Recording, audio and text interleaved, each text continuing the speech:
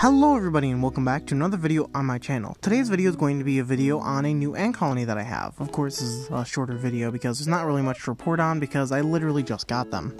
After so long, I finally have back my Solenopsis Xyloni colony. As you can see, this is actually a different morph. This is the California morph, which is, well, a little bit more red than the morph that I had previously, which came from Texas or Arizona. I think Texas, not 100% though.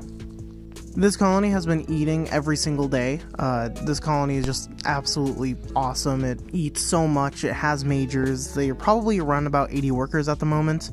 Not much brood because they actually, a lot of the brood died in shipping because of how cold it was, but that's not going to be really much of a problem because the queen has been laying a lot of eggs. One thing with these Solenopsis is that these are in fact native to the United States. These are extremely native species. They don't grow as large as Solenopsis invicta or Solenopsis geminata.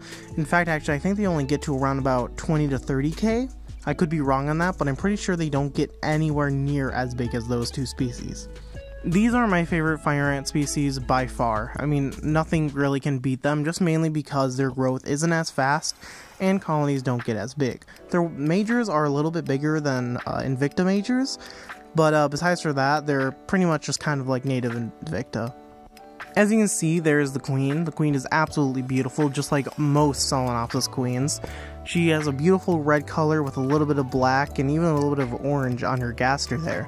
She produces a lot of eggs, and she will continue producing a lot of eggs for as long as I keep her and as long as I keep them fed. This species is also granivorous, so they love their seeds and they love their just grains in general, hence the name granivorous. And they also, love their protein. I feel like these ants are mainly a protein ant. I don't even really give them sugars at all because of the fact that they just get all their sugars from their protein. Right now this colony isn't that aggressive. If anything, they're just really shy at the moment, but I know that is 100% going to change sooner better than later. That is really it though. I don't really have much else to say about that. Sorry about this being a little bit of a shorter video, but I definitely did think that I had to, show them off, so you guys can follow this colony story throughout their growth and all that fun stuff. Pretty much what I use this channel for normally, which is just as a journal of me growing all these species. Growing out all these species, sorry. I'm doing this all in one take. It's kind of difficult to do.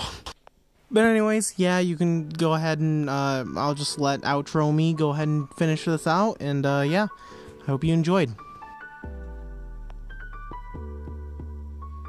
Thank you all for watching this video. You guys can check out my Instagram where I oftentimes post stories and all sorts of stuff like that. You can also check out the 2 Discord servers, and Keeping Anthology and Ants Anonymous, where you can easily get in contact with me.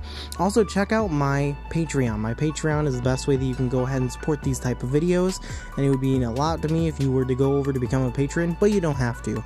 Anyways, thank you for watching this video, and I hope to see you guys in the next video. Bye.